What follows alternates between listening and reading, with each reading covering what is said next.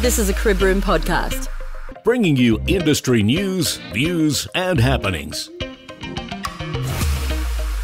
I guess the great achievement also was the first tonne of gold poured for Beacon, and how momentous this day was for the mine and also for the company, considering back in 2016-17 there wasn't really much around on the site, and then all of a sudden it moved to 2021 or 2020 as it was, and the first tonne came through the mill.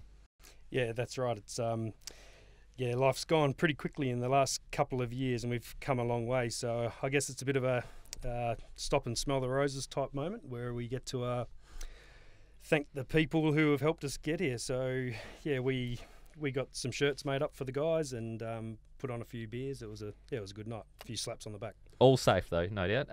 Mate, just also on that achievement pour as well, you seem to involve your staff a fair bit, and as you pointed out there, the staff that were involved, and we see them very proudly in one of the presentations there showing off that tonne of gold and one of the bars that helped create that. But I guess it's the opportunity to share your milestones with your staff and your people, because without them, as we know with any operation, you wouldn't be able to do what you do.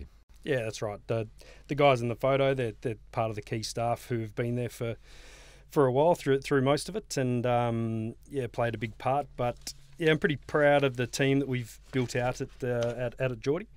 Obviously, Beacon Minerals is only as strong as the guys who are on the ground doing the work. So we get them guys involved in a lot of our decisions, and really value the input that they contribute. And they do it safely too, Darren? They do it very safely. So for the last we've been operating for 2.5 years, since August 2018, and we've been lucky enough, and it's through the good people that we've got. We've been lucky enough to have zero lost time injuries, so which is great. And for those who can't see in the podcast, because it is an audio platform as well, except this video actually for this particular part of the podcast, you touch wood on your head. So I just want to clarify that. And even Craig McGarry next has done that as well, which is fantastic. The Crib Room series of podcasts are produced by Industry Link Media. Subscribe to podcasts via your audio platform and via industrylinkmedia.com. This is a Crib Room podcast.